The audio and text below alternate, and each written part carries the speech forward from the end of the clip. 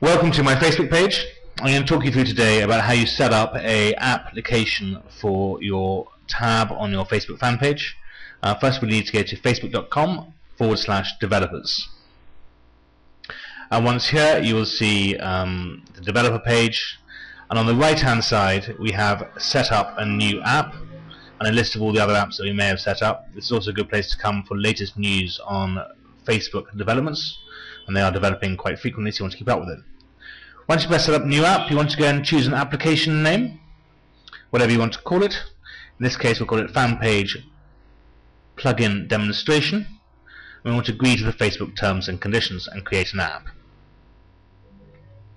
Enter in the captcha and press submit.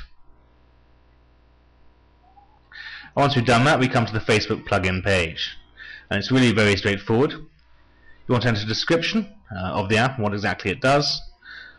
You want to change your icon conceivably if you want to have a different icon for your tab on your Facebook page. Change the language. You now have a choice of user support address, email or URL. And it fills in your default username and default email addresses. And you want to have a privacy policy. And it says here all apps must have a privacy policy. For more information, please read the policies, and I recommend you do that. So you want to enter in your privacy policy there. At the bottom of the page you have your users for the app. In my case it's my name. You can add or change users there. And then you can integrate the app with Facebook, which is the next step. So if you go to Facebook integration, and once you've done that, you will come up with this page here.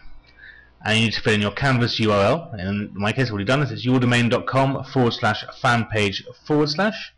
I'm putting in http:// in front. Then you want to choose an iframe. You want to choose if you want scroll bars or no scroll bars. You've gone for auto resize. And you can scroll down the page some more. You put into your tab name, so we want the tab to be called on Facebook itself. I think we've gone for demo in this case. Again, it's an iframe tab. And then you want to put in your tab URL and your secure URL if you're using secure URLs, and effectively that is your Canvas URL with your permalink at the end of it. In this case I think we're calling it plugin demo, and save changes. And here we are, we're now at our fan page plugin demo directory status not submitted. You probably wouldn't want to submit this.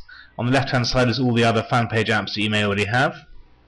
And you want to go to your application profile page.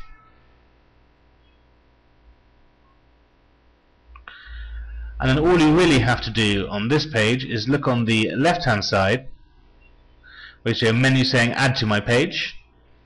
So click add to my page, and you can now choose which of your pages you want to add it to. And it shows all your Facebook pages here. Then press close. And now let's go and have a look at our fan page, and you will see that there's a new app on there for you to see and enjoy. Here we go, on the left hand side, underneath discussions is your demo. So thank you very much indeed. Thank you.